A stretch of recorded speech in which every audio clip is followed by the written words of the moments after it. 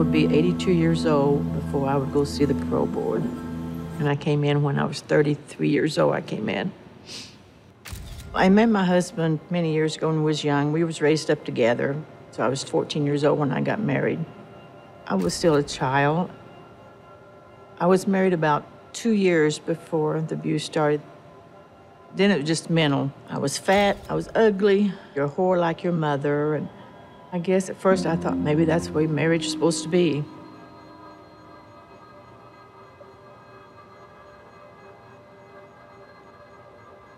I would come home from work and he'd be waiting for me. And I'd fix him something to eat. Well, it wasn't good enough. He would hit me and throw that on the floor.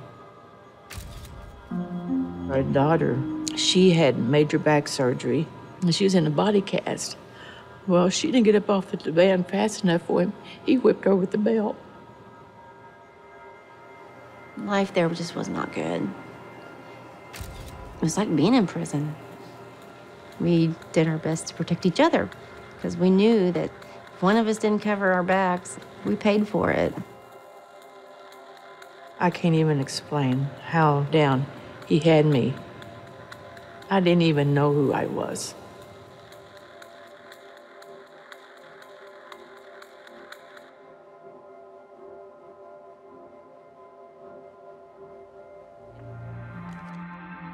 When you kill somebody, you have to pay a price. On the other hand, the sentences these people got were way disproportionate to their culpability. The board did not correctly follow the statute, and so we filed a writ against them to force them to give them new hearings and hopefully come to what we believe is the right decision, which is that they've served enough time and they're no danger to society. The one thing about coming back 30 years later is that the guy is not there to present his side of the story. Is it possible that the women changed their story because if you can claim abuse years later, that's one way to beat your charge of being sentenced to life without parole? You know, when you're dealing with a case that's 30 years old where evidence wasn't developed because it wasn't admissible, in many of these cases, there aren't any records of it because these women aren't permitted to get medical treatment. Carlene's mother saw bruises on her all the time, but because her husband was a police officer, he wouldn't let her complain to the police because those were his colleagues.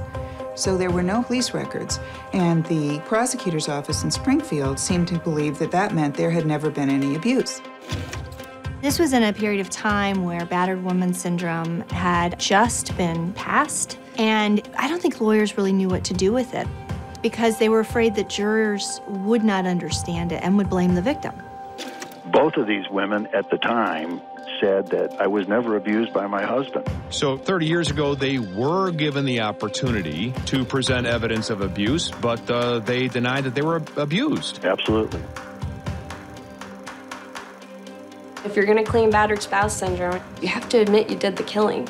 And so it's a pretty big risk because you're relying on the jury to give you an out. But because it wasn't in the heat of battle, some jurors aren't going to do it.